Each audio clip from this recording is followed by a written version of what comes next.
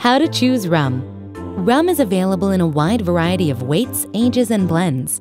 If you aspire to become a connoisseur of fine rums, start with the basics. You will need a variety of rums, tasting events or seminars, a computer with internet access, and a glass with a wide mouth.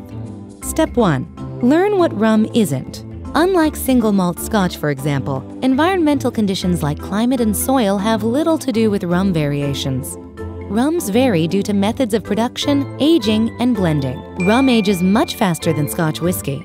A 5-year-old bottle of rum can be the age equivalent of a 15-year-old Scotch. Step 2.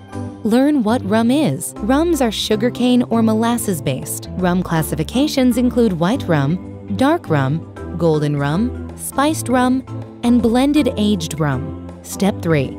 Learn the differences between rums. White rums are the most popular and are used typically with mixers. Golden rums can be sipped. Dark rums are typically molasses-based, and blended rums are made from a selection of rums of varying vintages.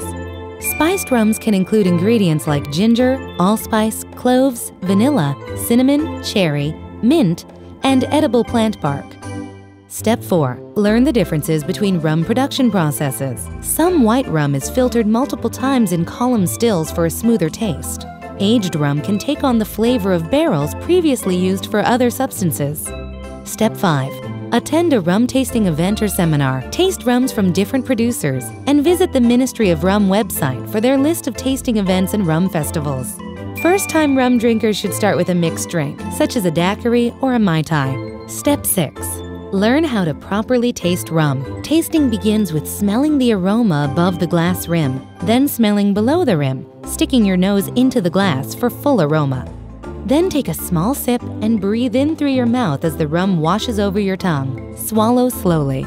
Did you know? Mount Gay from Barbados began making rum in 1663, making them the world's oldest operating rum producer.